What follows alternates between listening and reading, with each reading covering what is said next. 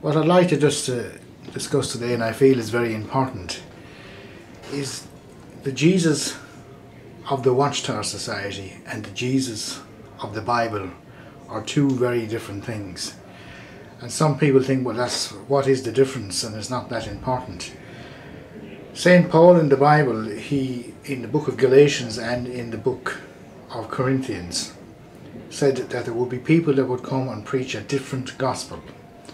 And another one in Corinthians said that Paul said someone would preach a different Jesus Christ. If a Jehovah's Witness calls to your house and you ask them, do you believe in Jesus Christ? They say, yes, we believe in Jesus Christ, we believe he's the Son of God, and we believe in the ransom sacrifice for our sins. So you may think that, well, that's the Jesus of the Bible. But in reality, when you get into the Watchtower, that is not what the Watchtower Society teaches. The Watchtower Society teaches that Jesus Christ is not God, that in fact it is actually Michael the Archangel. And what the Jehovah's Witnesses will do, they will show you different scriptures. They will quote a scripture in Daniel which talks about Michael. They will quote a scripture in Thessalonians where it said that Jesus would come with an archangel voice, and they will quote another scripture in Revelation. And it's what is called scripture alignment. These scriptures have nothing to do to say that Jesus is Michael the Archangel. The scripture in Daniel has been misquoted. They say that Jesus is Michael the Archangel and he's unique according to the reasoning book produced by the Watchtower. Michael the Archangel is not unique. He is one of many of the chief princes. The scripture in Thessalonians says that Christ would come with an archangel's voice, but it never actually called him the Archangel. And if you're talking to Jehovah's Witnesses, I believe if you can just ask them one question with regard to that statement. Can you show me one scripture in the Bible that calls Jesus Michael? And what's going to happen is they're going to say, well, we'll look at this scripture, that scripture and the other. Just ask them for one scripture, and in reality they can't do it. Now, the Jesus of the Bible is not Michael the Archangel. Jesus said himself in John 8:58, before Abraham was, I am. Now, the Jehovah's Witnesses will not recognize that because they have changed it in their Bible to try and disillusion people. The Jehovah's Witnesses have a Kingdom Interlinear translation of the Bible which gives the literal Greek, and when you look in that particular in the Greek, it actually says that Jesus is the I am. The scripture says in Hebrews, to which one of the angels did you say sit at my right hand? Jesus cannot be an angel. He is the eternal Son of God and not an angel. The scripture doesn't support that. A good scripture to show Jehovah's Witnesses with regard to the identity of Christ, and this particular scripture has not been changed in their Bible. Many scriptures have. That's another day's work. But 1 Timothy chapter 1 and verse 16 and verse 17 talks about Paul, and Paul said that I have been sanctified, I have been washed clean by the blood of Jesus. He did not say he was washed clean by the blood of an angel.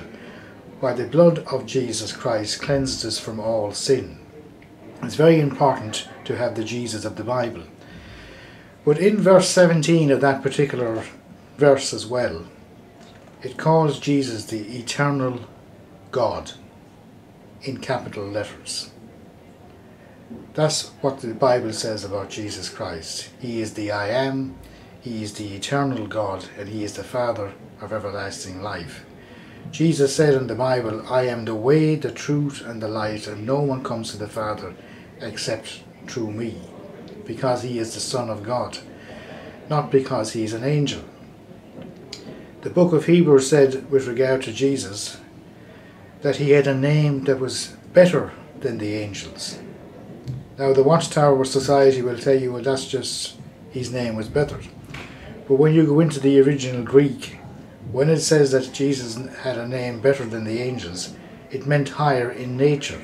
He is not the same nature as the angels. He is the Alpha and the Omega, the one who takes away the sins. John 20 and 28, when Thomas spoke to Jesus, he said, "My Lord and my God," in capital letters. Now, if you're discussing that with a Jehovah's Witness, they will say, well, he didn't actually mean the God.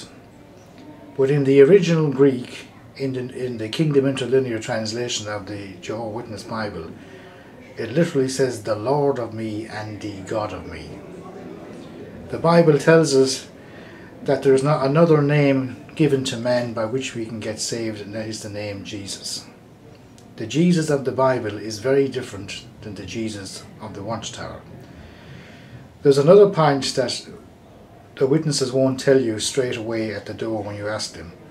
If you ask a Jehovah's Witness, "Is Jesus Christ your personal mediator?" some will say yes and some will say no. But the reality is the Watchtower teaches that Jesus is not the mediator of everyone. He's only a mediator of the 144,000, which is a very dangerous teaching, because if Christ is not your mediator, who is going to intercede for you? So the Jesus of the Watchtower is not the Jesus of the Bible. He is not an angel. He is the eternal Son of God. That's what it says in 1 Timothy chapter 1 and verse 16 and 17, and this is in their own translation. The scripture in Timothy said that there's only one God and one mediator for all men. It didn't just limit it to 144,000. So Jesus is what the Bible says he is, that he is the eternal Son of God. He is the Alpha and the Omega. He is not an angel, and there's only one way to heaven, and that is through Jesus Christ. So if Jesus is not your mediator, and if we have the wrong Jesus Christ, as Paul mentioned, if you have the right Jesus Christ, you are right for all eternity.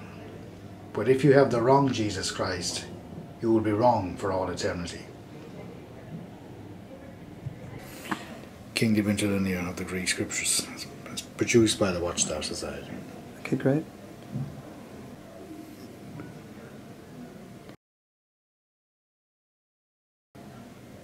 And that is in John 8:58. There's verse 15, and there's the footnote.